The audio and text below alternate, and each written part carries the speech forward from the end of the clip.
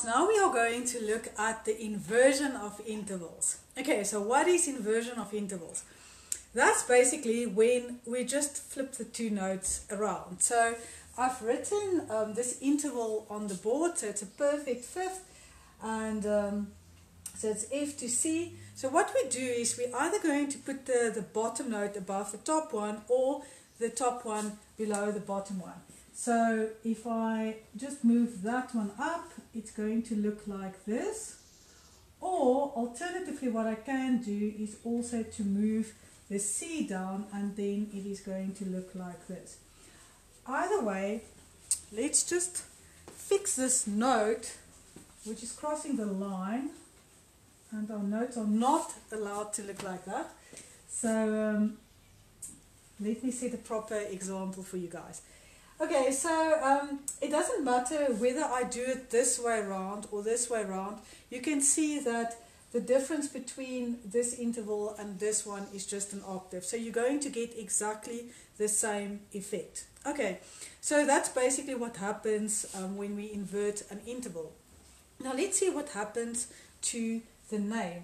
So this is a perfect fifth, and if I look at this interval, it's C to F, and we regard the bottom note as the tonic of a major. So we ask ourselves, does C major have an F? And the answer is yes. So if the answer is yes, it's either perfect or major, but because it's a fourth, we know that it falls in our group of perfect intervals. Okay, so this is going to be, once it's inverted, it's going to be a perfect fourth. Okay, now you can follow the long route of working out the interval every time from scratch, or you can know the cheat. I'm going to do just one more interval for you guys, and I want to do D to C flat. So I want you now to just pause the video for a moment. I'm not sure if you can do it with a live video, but I want you to pause it, and I want you to just quickly see if you can work out the distance and the quality of the interval on your own. Okay, so I'm going to do it now for you, and you can just check if you got the same answer. So the easy part is that this is a seventh, okay? And now I regard the bottom note as the tonic of a major, so I ask myself, does D major have a C flat? And the answer is no, it's got a C sharp, okay? And because it is an interval of a seventh, we work with our group of major intervals. Okay, so D to C sharp is a major interval, semitone lower to C is minor, and then to C flat, another semitone, is diminished. So this is a diminished seventh. Okay, so let's see what happened to it when we invert it. So what I'll do is I'm going to just put the C flat at the bottom, and then I have the D there. Okay, so you can see that this is an interval of a second. So now we ask ourselves, does C flat major have a D? The answer is no, it's got a D flat. C to D flat is a major second. So now it's C flat to D, so it's a semitone bigger, so that would make it an augmented second. Sorry, I'm squashing that in there.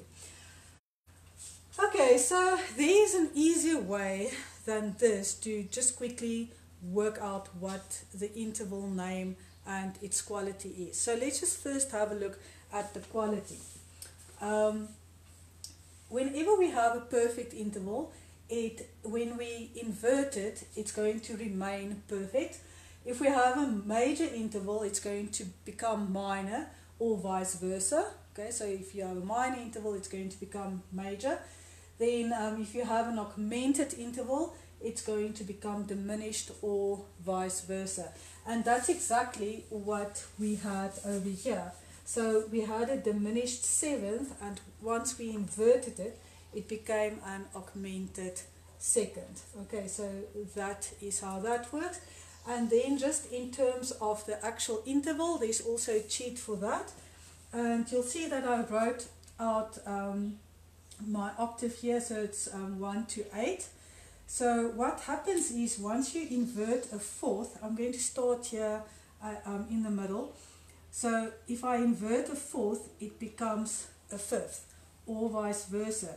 A fifth will become a fourth, and that we had in this first example. So we first had a fifth, and when we inverted it, it became a fourth. Okay? Then a third will become a sixth, or vice versa. A second will become a seventh, and that we had in this example. And then a unison would become an octave or an eighth. And that is basically how the inversion of intervals work.